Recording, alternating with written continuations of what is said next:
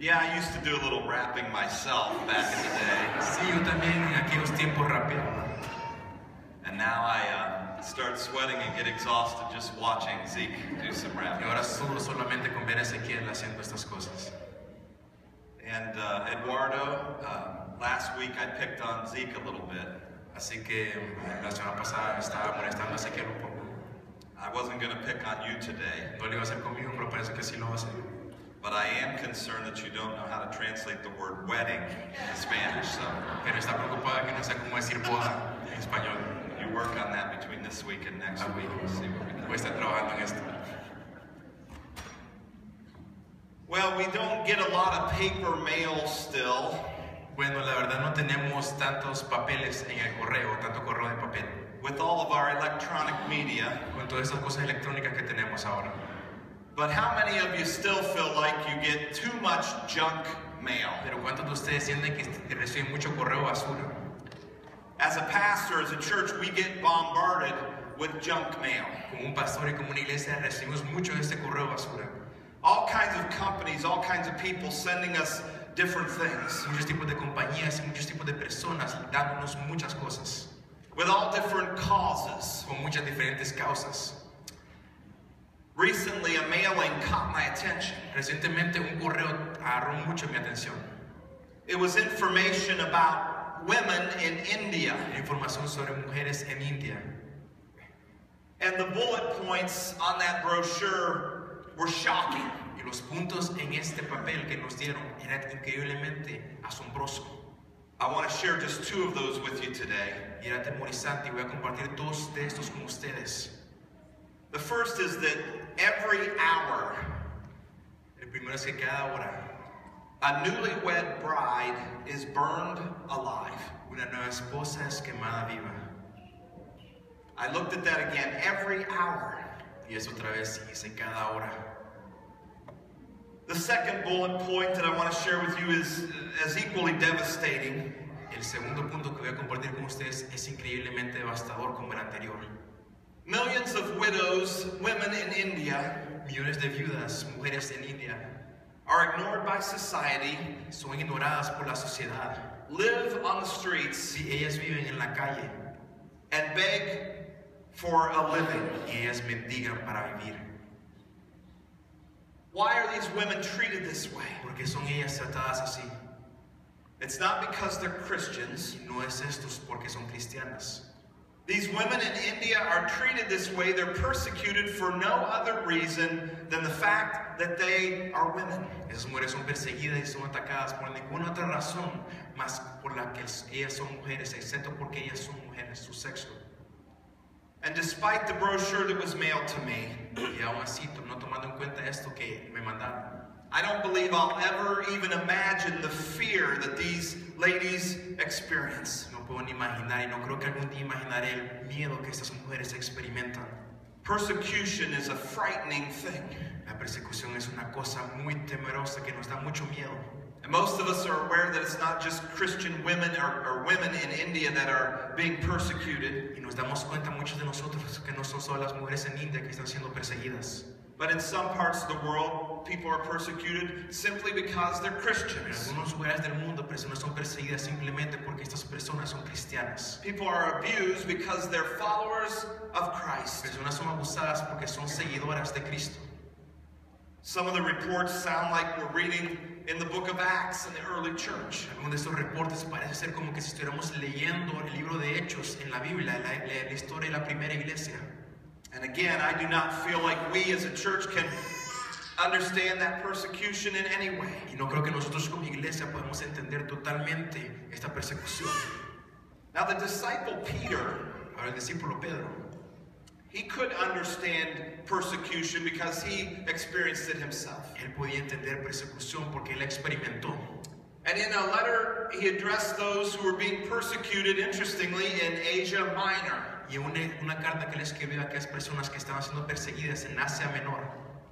4 out of 5 chapters in 1 Peter 4 de los 5 capítulos de Primera de Pedro address suffering and persecution. hablan sobre el sufrimiento y la persecución. Peter was writing to encourage suffering believers in Christ. Pedro está escribiendo acerca del sufrimiento y le está dando coraje a los que estaban sufriendo, los seguidores de Cristo. So in today's sermon on fear, Así que en este sermón de hoy acerca del miedo, and in the passage in 1 Peter, y tomando en cuenta el pasaje en Primera de Pedro, we will look at a discussion surrounding suffering and persecution. vamos a ver una discusión que está rodeando el sufrimiento y la persecución. Now, there are some quick opinions that I want to share with you before we look at this passage. Pero hay algunas cositas que quiero compartir con ustedes antes de que miremos y entremos a la escritura y ver qué es esto de lo que está hablando el apóstol Pedro. The first one is, I think we need to understand, most of us, if not all of us, cannot relate to physical persecution. La primera es que tenemos de entender que nosotros, o la mayoría de nosotros, realmente no podemos entender lo que es la persecución física. In fact, it's my opinion that when we think about persecution, as far as being a Christian, it terrifies most of us. La verdad es mi opinión que cuando nosotros pensamos en persecución por la razón de ser cristianos, nos atemoriza a la mayoría de nosotros. As a result, we tend to look at suffering and persecution in a very negative way, and we react with fear, with dread. Como resultado de esto, miramos a la persecución y el sufrimiento de una manera muy negativa. How many of you would agree with most of those opinions that I have just shared with you? Let me see your ¿Cuántos de hands. ustedes están de acuerdo con estas opiniones que compartimos? And so as a result of our perspective or our opinions about persecution, Así como un resultado de nuestra perspectiva y nuestra opinión con la persecución. it will be very challenging for us in this church, in this year, Será muy retador para nosotros en esta iglesia, en este año, in this nation, en esta nación, to accept the kingdom view of persecution. de aceptar el mandamiento del reino que tiene que ver con la persecución. Many times we have used the phrase kingdom upside down. Muchas veces hablamos de la expresión reino de una manera de la cual no es. Meaning the kingdom of God is upside down from what we normally expect or think. El reino de Dios está dado vuelta en la forma en la que nosotros normalmente la pensamos. Es contraria normalmente a la forma en la que la pensamos. So the kingdom view of persecution Así que la manera de ver a la persecución con una visión de reino is very different than what we think or know. es muy diferente a la que nosotros conocemos o podemos ver. Listen to Jesus' teachings concerning suffering and persecution. Escuchemos a las enseñanzas de nuestro Señor que con lo que tiene que ver con la persecución. Jesus said, blessed or favored by God Jesús dijo, dichosos o favorecidos por Dios are those who are persecuted because of righteousness, for theirs is the kingdom of heaven. son aquellos los perseguidos por causa de la justicia, porque el reino de los cielos les pertenece. Jesus says, blessed or favored by God are you when people insult you and persecute you and falsely say all kinds of evil against you for my name's sake or because of me. Jesús dice, dichosos serán ustedes cuando por mi causa la gente los insulte, los persiga y levante contra ustedes toda clase de calumnias. And then Jesus says perhaps the most upside down thing for us to accept. Y tal vez dice Jesús la cosa más contraria a lo que nosotros pensamos normalmente. Jesus says, rejoice and be glad because great is your reward in heaven. Jesús dice, alégrense y llénense de júbilo, porque les espera una gran recompensa en el cielo. And in the same way they persecuted the prophets who were before you. Así también persiguieron a los profetas que los precedieron ustedes. From my understanding, the Apostle Peter was in the crowd that day when Jesus spoke those words. De acuerdo a mi entendimiento, el apóstol Pedro estaba en aquella gente cuando Jesús estaba hablando estas palabras. And I think he was influenced by those words, and he himself accepted the upside-down teachings of Jesus. Y él fue influenciado por estas palabras y él aceptó esta creencia, estas enseñanzas de Jesús que eran contrarias a lo que normalmente pensamos. I think we'll see that in today's passage. Así que yo creo que veremos esto en el pasaje de hoy. 1 Peter chapter 3, verses 13 through 16. Primera de Pedro, capítulo 3, versículo del 13 al 16. If you want to take a moment and find that, Si quiere tomar un momento para encontrar este pasaje, 1 Peter chapter 3, Primera de Pedro, capítulo 3, verses 13 through 16. versículos del 13 al 16. Who's going to harm you if you are eager to do good? ¿Y a ustedes quién les va a hacer daño si se esfuerzan por hacer el bien? But even if you should suffer for what is right, you are blessed. Do not fear their threats. Do not be frightened. Dichosos si sufren por causa de la justicia. No teman lo que ellos temen, ni se dejen asustar. But in your hearts, revere Christ as Lord. Always be prepared to give an answer to everyone who asks you to give the reason for the hope that you have.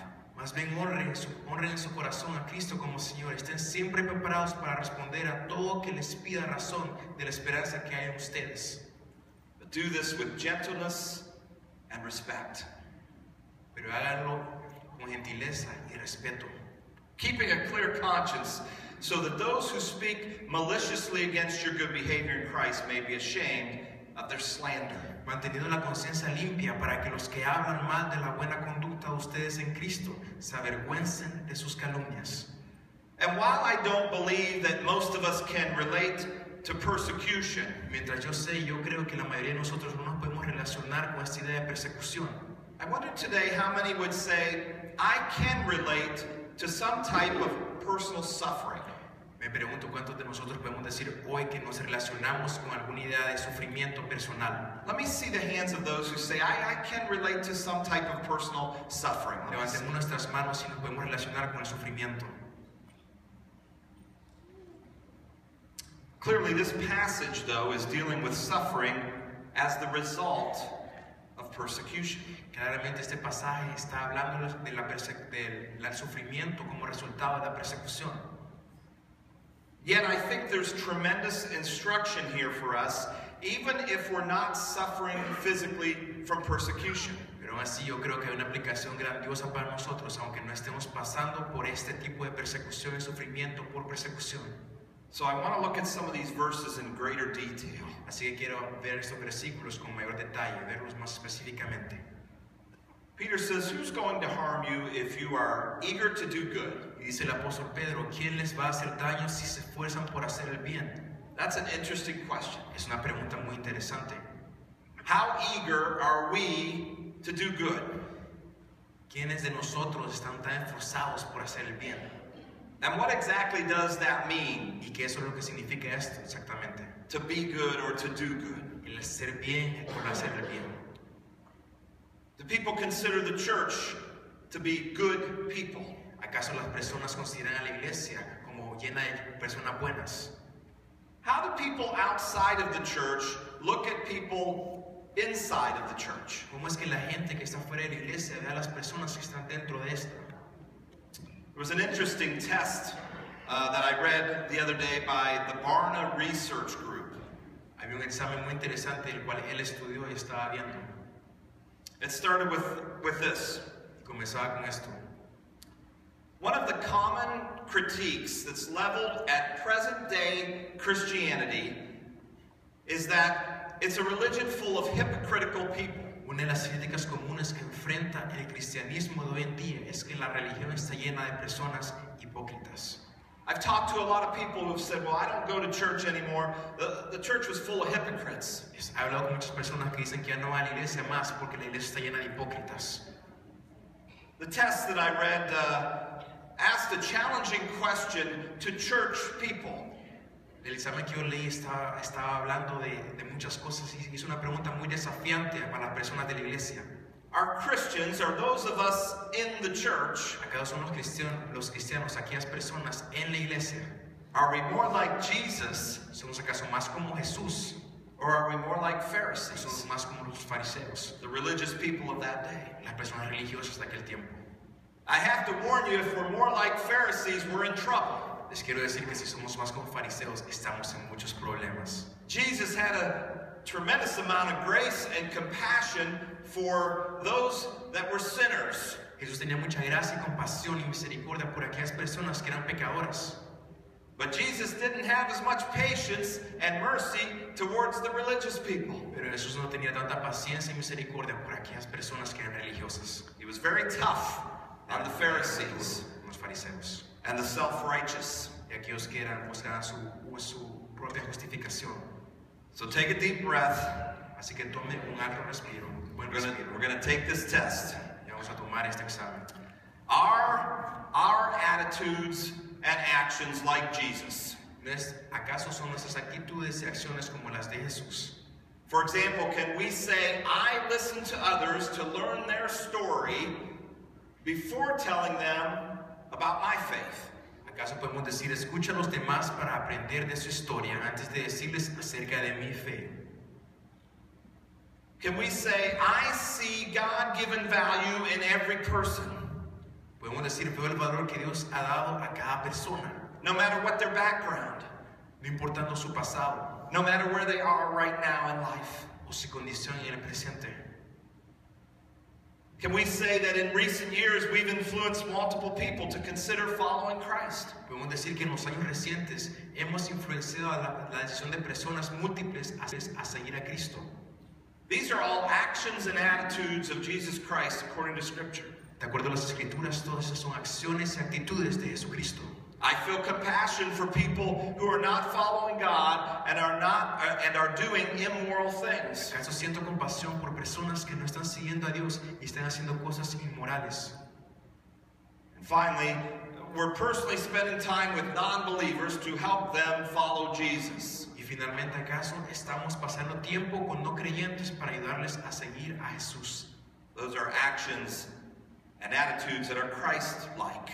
Esas son acciones y actitudes que son parecidas a las de nuestro Señor. Here comes the actions and attitudes that are like Pharisees or self-righteous ones. Aquí están las acciones y actitudes como los fariseos o aquellos que buscan su propia justificación. Do we like to point out those who do not have the right theology or doctrine? Me gusta señalar a aquellos que no tienen la doctrina o teología correcta, exacta. Do we say, it's not my responsibility to help people who won't help themselves? Decimos, no es mi responsabilidad ayudar a personas que no se ayudan a ellas mismas. How about this one? I don't talk about my sins and my struggles. That's between me and God. ¿Acaso qué piensan de esta? No hablo acerca de mis pecados o batallas. Eso es entre Dios y yo. I prefer to serve people who attend my church rather than those outside the church. ¿Acaso decimos, prefiero ayudar a personas que asisten a mi iglesia en vez de ayudar a aquellos fuera de la iglesia? The self-righteous actions and attitudes say, I feel grateful to be a Christian when I see other people's failures and flaws. Aquellos que buscan su propia justificación dicen, estoy agradecido de ser cristiano cuando veo las fallas y fracasos de otras personas. This was an interesting test. Esto es muy interesante, un examen muy interesante. And I come back to the question, how eager are we to do good? Y me regreso a la pregunta, ¿qué tan esforzados estamos nosotros para hacer el bien? How eager are we to have Christ-like attitudes and actions? ¿Qué tan esforzados estamos nosotros para tener actitudes y aptitudes y acciones como las de Cristo? Or have we allowed self-righteous attitudes and actions to creep into our lives? ¿O estamos buscando que actitudes de justificación propia entren en nuestra vida? One pastor said it this way. Un pastor lo dijo de esta manera. He said, our Christianity should be such that people say, I'm not a Christian, but I'm sure glad that I work with Christians. Nuestro cristianismo debe ser uno que las personas digan, yo no soy cristiano, pero estoy contento de que trabajo con cristianos. Or I'm not a Christian, but I'm sure glad there are Christians or that church is in our community. O también que pueden estar alegres y decir, yo no soy cristiano, pero me encanta que esta iglesia esté aquí en nuestra comunidad. I might not be a Christian, but I sure am glad my neighbors are Christians. Tal vez deberíamos de decir, yo no soy cristiano, pero me alegro mucho de que mis vecinos, ellos sean cristianos. And I kind of feel like Peter might be saying here, people aren't going to harm you if you're eager to do good. Es como que Pedro estuviera diciendo, y así lo pienso, como que él dijera que las personas no te van a hacer daño si estás esforzado, si quieres hacer el bien. People aren't going to harm you if you're eagerly trying to have attitudes and actions like Christ. Y las personas no te harán daño si en realidad estás esforzado y quieres tener actitudes como aquellas que tenía Cristo. Although Peter does add this. Pero Pedro agrega esto. He says, but even if you should suffer for what is right, you are blessed or favored by God.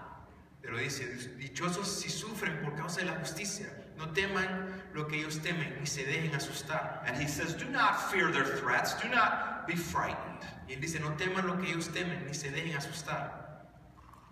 And though many of us would admit to the fact that we fear persecution, Y algunos de nosotros tal vez no admitamos la verdad que tenemos miedo a la persecución, I believe Peter is reminding us today we do not need to fear persecution. yo creo que Pedro nos está recordando esta mañana que no tenemos que tenerle miedo a la persecución. We do not need to be afraid that people will mistreat us because we're doing right, No tenemos que tener miedo de que la gente nos trate mal porque nosotros hacemos el bien, or when we are mistreated for doing right. o cuando estemos siendo tratados mal por hacer el bien. Because in fact, Peter is reminding us that Jesus had said, this kingdom is upside down. Porque en realidad nos recordamos de que Pedro nos está recordando de que Jesús dice que la idea del reino está dada vuelta. And it's actually a good thing when you are mistreated or persecuted for my name's sake. Y en verdad es algo bueno cuando están siendo perseguidos y tratados mal por la causa de mi nombre. Jesus said, don't be afraid of those that can harm your body. Jesús dijo, no tengan miedo a aquellas personas que pueden hacerle daño a tu cuerpo. And because of an eternal kingdom and an eternal kingdom perspective, Y por la razón de un reino eterno y una perspectiva y visión de un reino eterno, we're encouraged not to fear those who may mistreat us or persecute us. estamos siendo desafiados a no tener miedo a aquellas personas que nos pueden causar daño o que nos pueden hacer persecución, nos pueden causar persecución. And then Peter throws in some good advice here. Y después Pedro nos dice algo muy bueno. He says, in your hearts, revere Christ as Lord. Y él dice, más bien honren en su corazón a Cristo como Señor, Which is interesting. lo cual es muy interesante. If you're suffering for doing right, Si estás sufriendo por hacer el bien, have an inner reverence for the Lord. ten una reverencia interna por el Señor. Trust Him. Tenle confianza. Honor Him in your hearts. Honrenlo a Él en su corazón. Acknowledge Him as holy, as sovereign. Reconocen de que Él es santo y soberano. And when we do this, we recognize He's in charge of everything. Y cuando hagamos esto, reconoceremos de que Él está a cargo de todo. God is in control. Dios tiene el control. And so when we're suffering Así que cuando nosotros sufrimos and we revere Christ as Lord in our hearts, y nosotros reverenciamos a Jesús, nuestro Señor, en nuestros corazones, it calms our fears. esto calma nuestros miedos.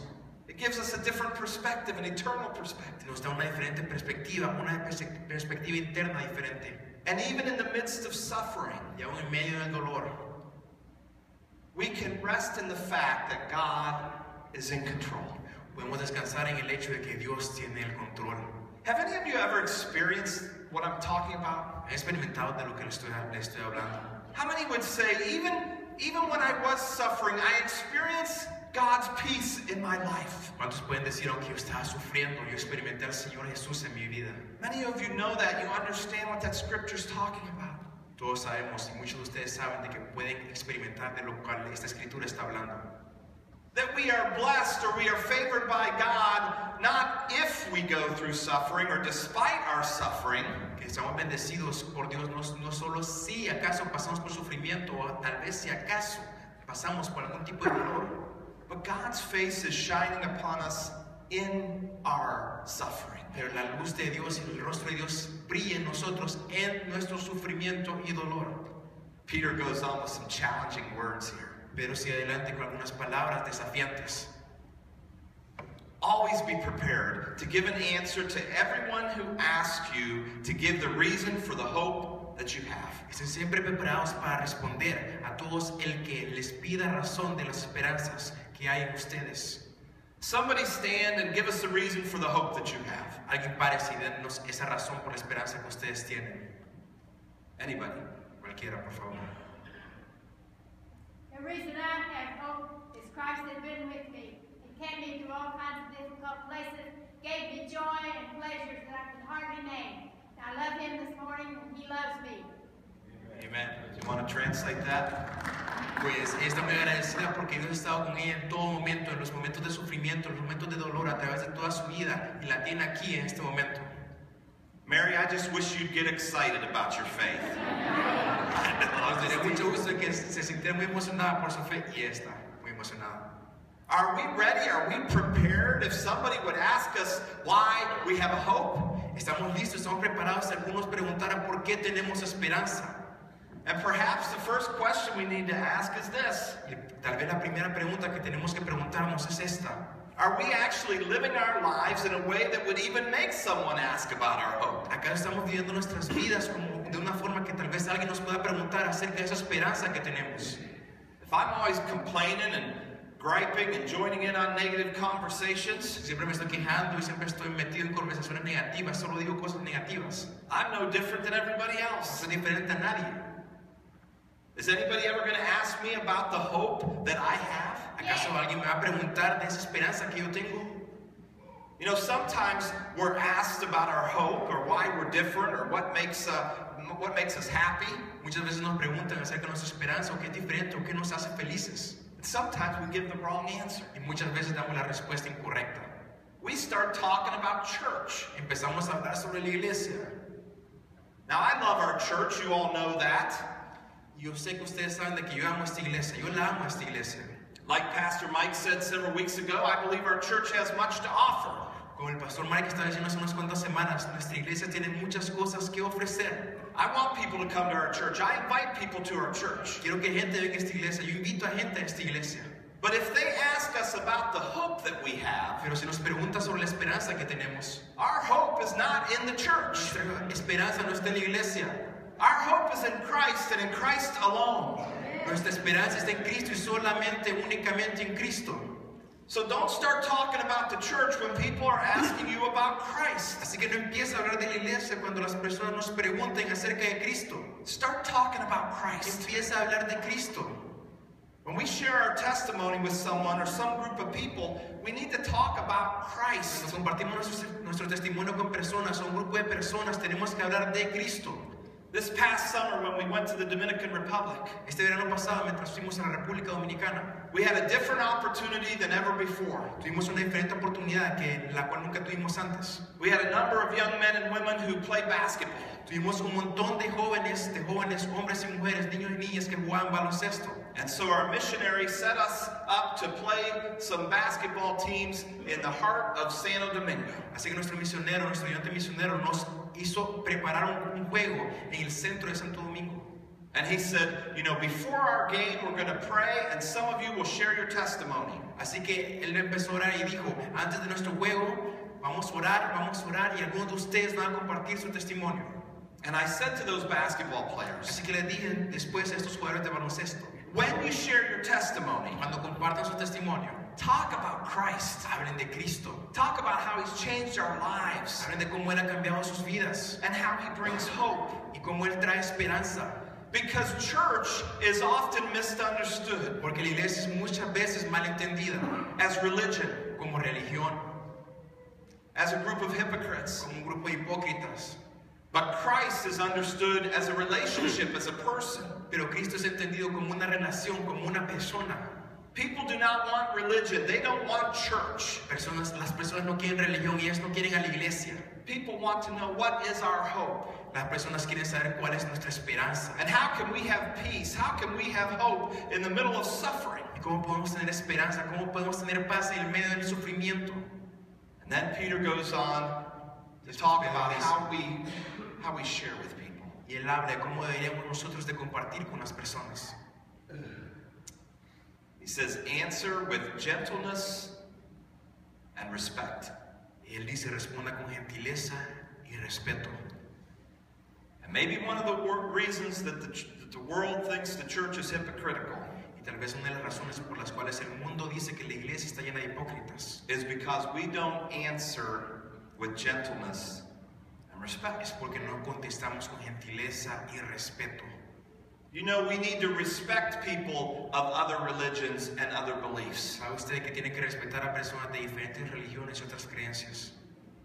We need to show respect for those who are alcoholics and drug addicts. Tenemos que mostrar respeto por aquellas personas que son adictas al alcohol y adictas a diferentes drogas. We should treat a person from the LGBT community with love and respect and kindness. Tenemos que tratar a una persona que es lesbiana, gay o de alguna otra forma homosexual, tenemos que tratarla con respeto. Jesus treated prostitutes and tax collectors and sinners with gentleness and respect. Jesús hablaba y trataba a las personas que robaban al pueblo y que eran pecadores, a las prostitutas, con gentileza y con respeto. And that did not mean that Jesus agreed with their behavior. Esto no significaba que Jesús se agradaba, que le gustaba lo que ellos estaban haciendo. But maybe they respected Jesus' teachings Pero tal vez ellos respetaban las enseñanzas de nuestro Señor, because he treated them with gentleness and respect. porque Él los trataba con gentileza y respeto. Sometimes we pick our cause Muchas veces tomamos nuestra causa and we're passionate about it, y estamos muy apasionados por esta. and we're against injustice and we're against sinfulness, and we should be. Y estamos en contra de la injusticia y la llenura del pecado, y como deberíamos de serlo. But in the midst of our passion, in the midst of our zeal, Pero en medio de nuestra pasión, en medio de toda esta pasión y emoción que tenemos, we cannot forget to have actions and attitudes that are like Jesus Christ. no podemos olvidar de tener acciones y actitudes como las que tenía nuestro Señor Jesucristo.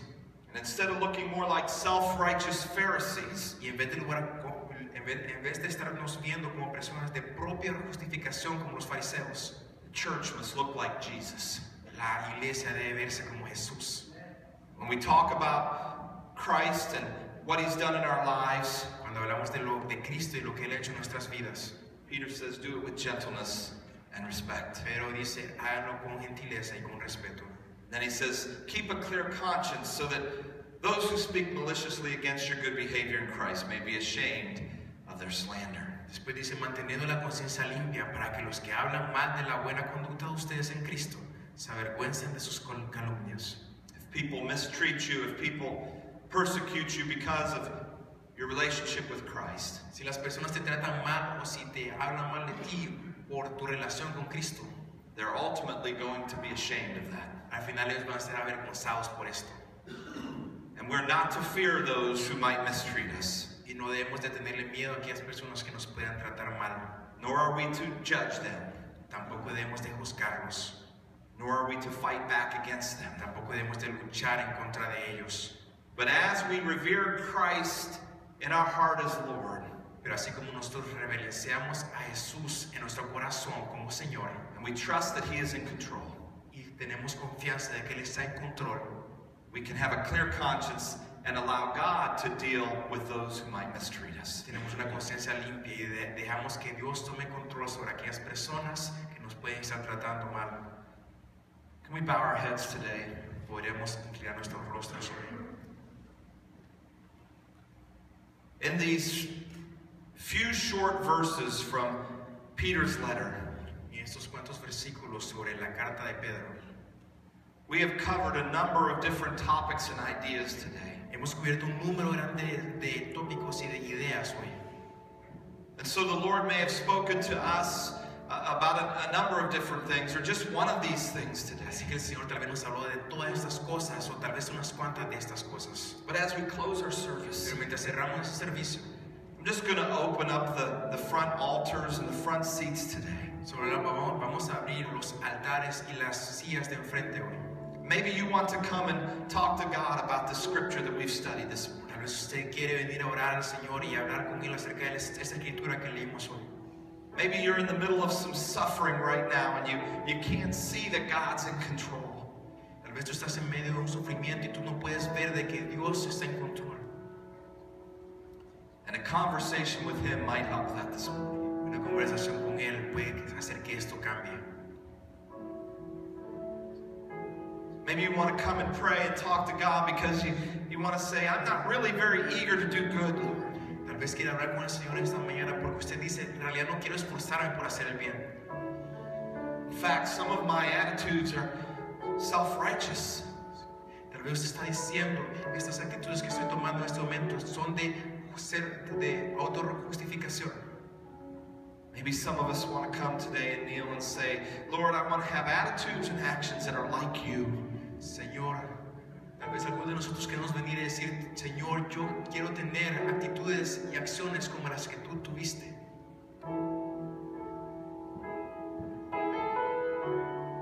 Might want to come today and say, Lord, I'm not prepared to share my faith with anybody. Y tal vez tú vengas esta mañana aquí enfrente y digas, Señor, no estoy preparado para compartir mi fe con las personas. I don't know what I would say if somebody came and asked me. Y tú dices, Señor, yo no sé qué decir cuando las personas vengan aquí a preguntarme. I want to talk to you about that, Lord. Y el Señor, tú le dices al Señor, yo quiero hablar sobre, a ti te quiero hablar sobre esto, Señor. Maybe you're just still trying to struggle with the fact that there are women in India, that there are Christians throughout our world that are being persecuted. Esto tú todavía estás peleando con esta idea de que hay personas como las mujeres de India o personas que son cristianas y están siendo perseguidas. And you want to come and kneel today and cry out on their behalf. Y tú quieres venir a rodearte en este momento y llorar por estas personas y gritarle al Señor y hablarle al Señor y pedirle al Señor por estas personas. You want to ask for God's mercy on them. Y tú quieres pedirle misericordia al Señor por esto. Our altars are open today if you want to come and pray about anything. Si usted quiere orar por cualquier cosa, I encourage you to come and respond to God's word te desafío a venir y a responder al llamado de la palabra de Dios for whatever reason today. por cualquier razón.